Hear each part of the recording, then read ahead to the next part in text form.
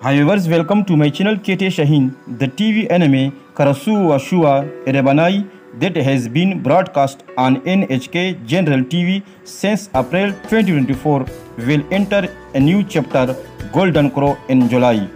Ahead of the broadcast, the latest video and cast information has arrived.